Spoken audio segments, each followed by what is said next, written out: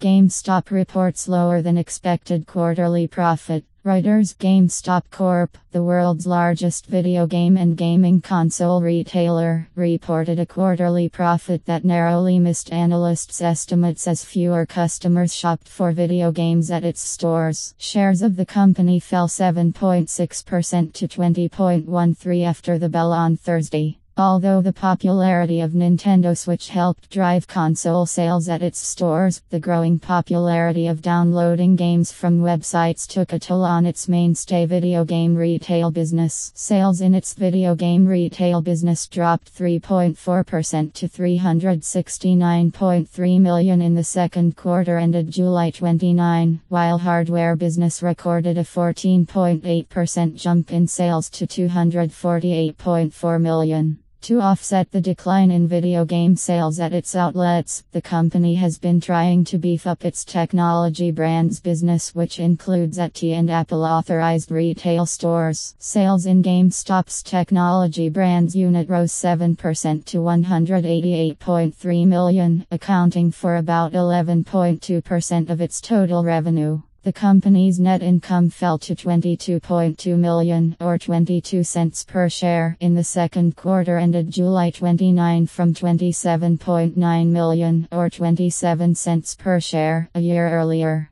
Excluding items, GameStop earned 15 cents per share. Net sales rose 3.4% to $1.69 billion. Analysts on average had expected the company to report a profit of 16 cents per share and revenue of $1.64 billion, according to Thomson Reuters IBS. Based on the materials of the site,